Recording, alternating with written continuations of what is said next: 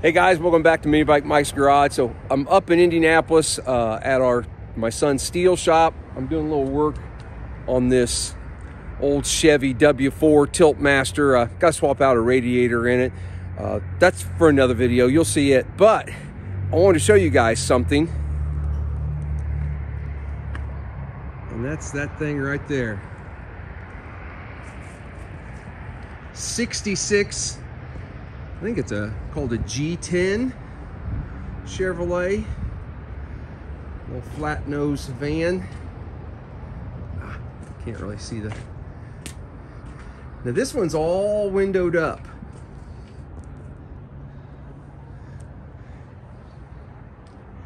Now this is my son's van, but I may try and weasel it out of him one of these days. And this is a big reason why I've been thinking about cutting the Corvair van, because I hate the fact that the Corvair van, I'm trying to get back out. I hate the fact that the Corvair van is a panel and I cannot see out of the thing at all. Where this one, you've got plenty of windows, plenty of vision. My son actually started doing some work on this thing at one point. It's been years ago, 7 or 8 years ago. And then, you know, life, you know, happens, marriage, and all those sorts of things. And so it's just been sitting out here in storage. Oh, wow, look at that. That is the same cluster gauge that's in that Corvair van. This is a 66. The Corvair is a 63. But real similar.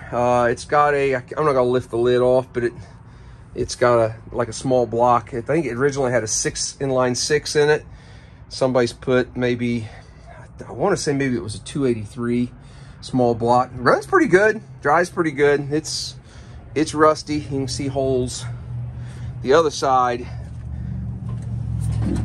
door shuts real well. Now, you can already tell right down there, someone has already put in a patch that runs the whole length in between the tires, and it needs it over here too. Seems like my son did start it on something. Yeah, he did. So he's put in this piece, but it needs to be finished up here. But anyway, just thought I'd quickly show that to you. Kind of a neat little van. Sorry, I'm so close to it, I can't get a good picture.